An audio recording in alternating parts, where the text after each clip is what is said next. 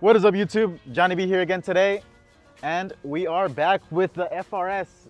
Obviously, it's been quite a while since I've actually gone to make another video on the FRS, since the last video that I made when I went ahead and boosted it, gave you guys all the details. So most of you guys are probably here on my channel because of my FRS, obviously.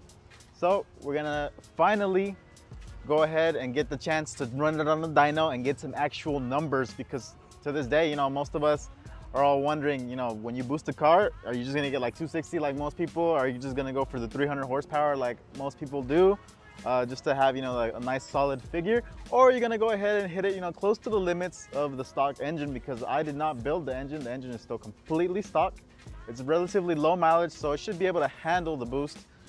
But before we go ahead and get into all of that, I want to go ahead and just do basically a rundown of all of the mods that I've done to it over these past couple of years to make it to this final state, for the car to be able to handle this much power, including the way we did the suspension and tire setup, with also some supporting mods that will actually help keep the engine safer for the actual turbo build that we did. So without further ado, let's go ahead and show you guys how it all began. And then after that, let's run it on the dyno.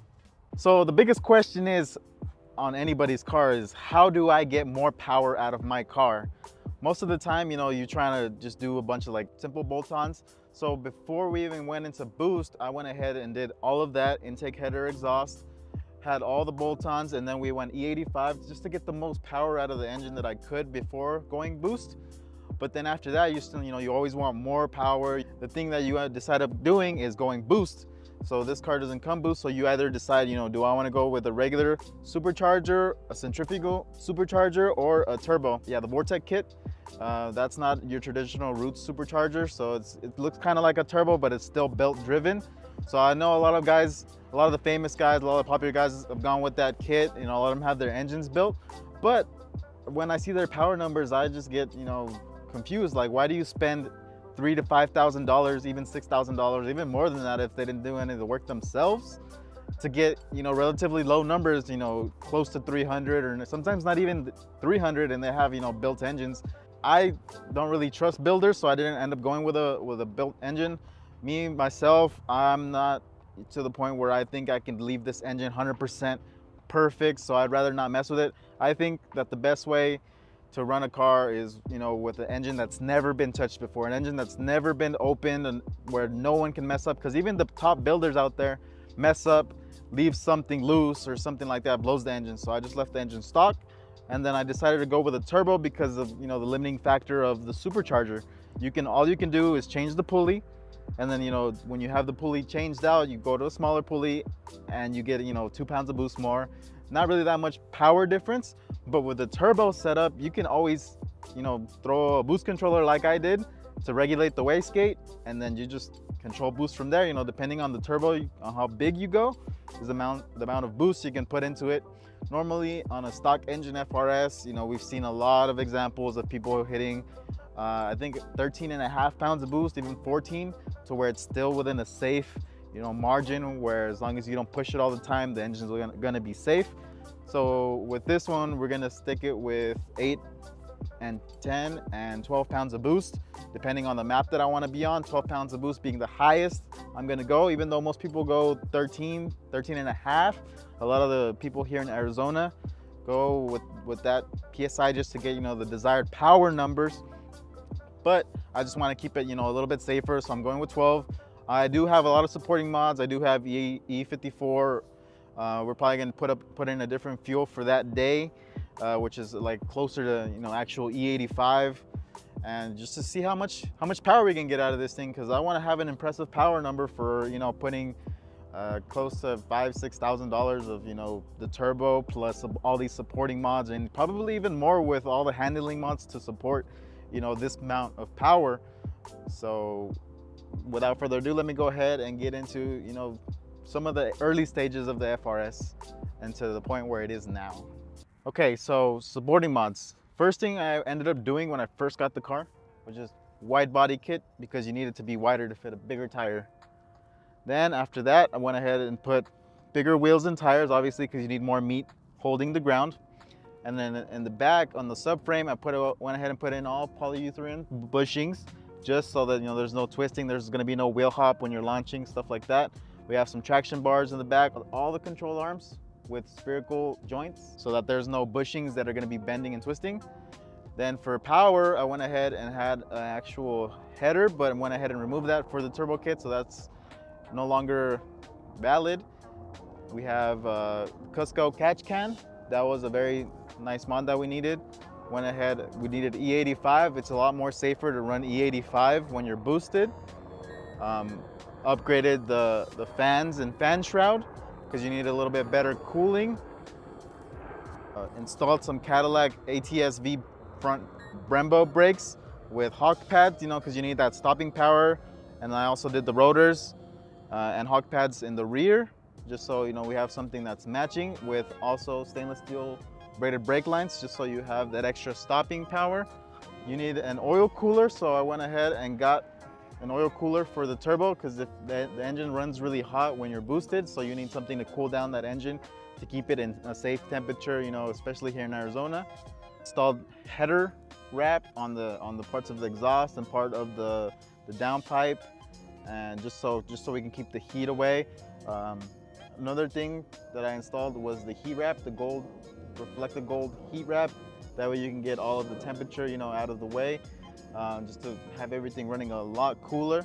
The turbo kit came with a lot of already mods, but those are a lot of the supporting mods that were needed. You needed a bigger fuel pump, so I went with a DW fuel pump. Don't remember exactly which one. 550cc injectors, just because since you're going to be adding more boost, you need more fuel. And then went ahead and got a Grimspeed boost controller, just so you can regulate the boost if you want to make more power. That's always something that is definitely needed. Another thing that I added was KW suspension with ground control top hats and a ground control truss bar, because you need to have really good handling if you're going to be pushing that much power. You want the car to be stable under load and under speed. You want it to still be controllable, so that was another mod that you needed to have to be able to control the power. The carbon fiber hood may seem like it's just a visual. Obviously it's not that much lighter than the original aluminum hood, but it's vented. The vents actually help a lot with dissipation of heat in the engine. It accumulates a lot because of the turbo and in the engine, so you can actually see the vapors come out through the vents. Just giving it so much power, you need to be able to control and manage all of the heat. So that's a big thing when going boost.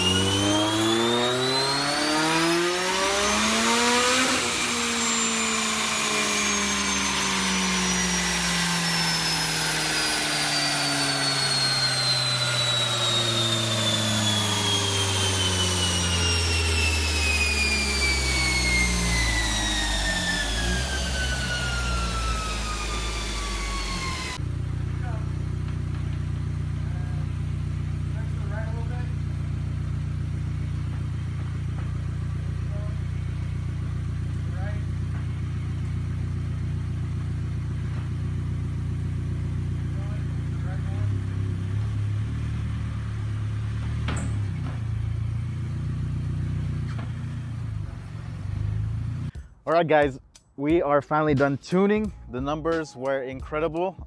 Some of the numbers I didn't actually get on video. The highest number that I did hit was 396, which is pretty impressive. I was not expecting, you know, that close to 400 with that amount of ethanol content and that amount of boost. Because the highest we went was 12, because I wanted to keep it relatively safe. I don't want to go too risky. Like I said earlier, a lot of the guys run 13.5, you know, to get their power numbers, and that's how they run it when they want to race them, which can be a little sketchy, but it's still safe, you know, on the tune. When you're tuning it, there's no knock, there's no issues relatively, but if you're going to be running it for a prolonged time, there could be some issues that come up. So 12 pounds of boost was fine. So for that, you know, amount of boost with 70% content, getting 396, you know, that's about 400. So I'm going to be saying it's 400 horses, because if I go ahead and up the boost like everybody else has it at 13.5, I'm easily over 400. And that was non-corrected, you know, that's just the dyno as is. A lot of people correct them, you know, for the ambient and all this, and there's all this drama, which if we corrected it, you know, depending on the corrections, the thing went to like 420 horses with corrections, but we'll just keep it at 390, 396, around there. If I do, you know, up the ethanol content, even on that same pound of boost on 12 PSI, we could, you know, hit 400 easily. 4 horsepower to get, you know, with 15% more ethanol content is doable.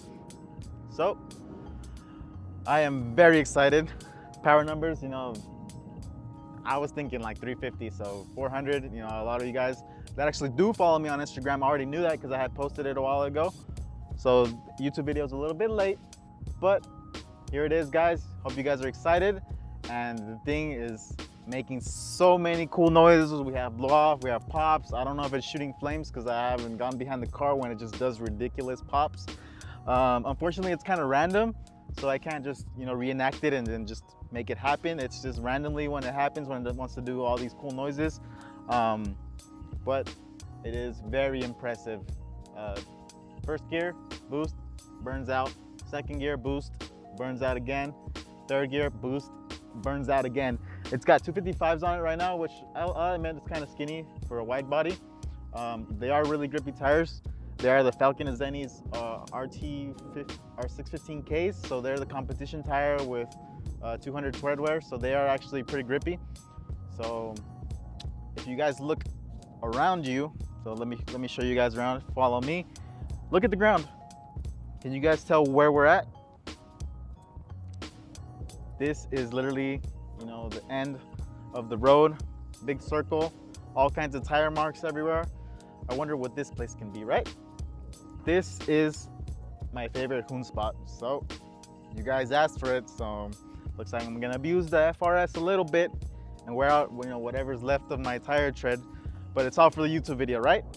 So let me go ahead and show you guys that, and hope you guys enjoy.